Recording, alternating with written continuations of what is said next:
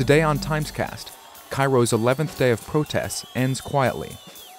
And Helene Cooper reports on Washington's request for President Mubarak's immediate departure.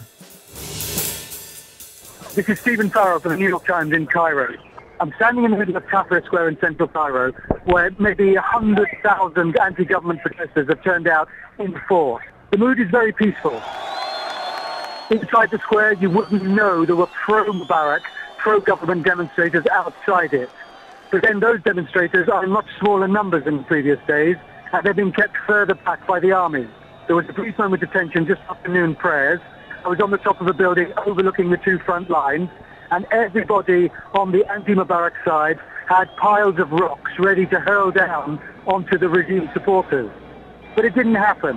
One even pointed at the pro-Mubarak line and said, "They're late today." There were more tanks, there were more soldiers, and there seemed to be a sense that they were doing more to keep them apart. Inside the square, less than a couple of hundred yards away, you wouldn't have even known that was happening. Thousands of people were gathered around different speakers. There were musical instruments being played. The conversation as you moved through it was all about politics. Who should go? Who should be next? What mechanisms should be put in place to decide that?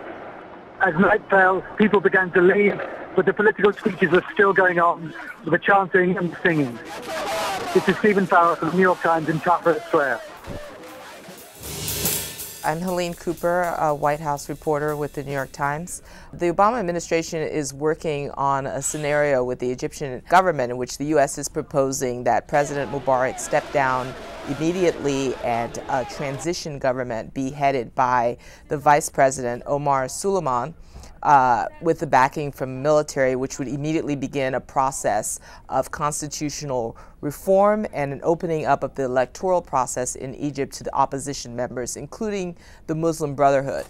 Mubarak is very opposed to this. He's balking, and the Egyptian government hasn't exactly signed on to this yet either. I spoke with one Egyptian official yesterday who was very angry, thought the Americans were putting their nose in Egypt's internal affairs and should mind their own business. But at the same time, the Egyptian government is very aware of what's going on the street. So these things, the situation is unfolding daily with both sides, sort of both Egypt and the Obama administration kind of running to kind of keep up with what's going on the streets. Whether this solution will appease the masses or whether any solution that stops short of a wholesale resignation of everybody who's associated with Mr. Mubarak will appease the masses, American officials just don't know. I think you look at what's happening today with this very peaceful, as it turns out, day of departure protests in Egypt, and that's definitely a good thing, but I think it all depends on Mubarak and at what point he